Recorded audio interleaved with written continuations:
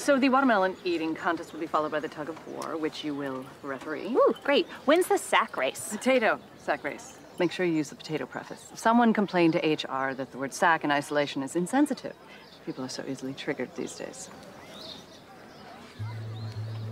Isn't that your ex? Oh, yeah, Josh.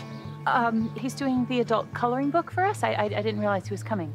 Obviously, he's here to suck up to Charles and throw that willowy blonde in your face. Actually, I introduced them. You set him up with a girl and a job. Later, we have to have a talk about how not to be a doormat. That's him. That's Charles right there. Right. Best behavior. Remember $10,000. Ah, you made it. Hey, we wouldn't miss it. Charles, you remember Josh? And this is his girlfriend, Claire. Nice to see you. Thanks for having us. Claire, nice to meet you. Josh is so excited about doing a book of his tattoos for us. Yeah. I mean, honestly, when I first heard about it, I thought I was a little lame. Until Kelsey explained what a gigantic market there is for adult coloring books. Right. She's not wrong. And tattoos give it a very millennial twist. Totally. Millennial. Yeah.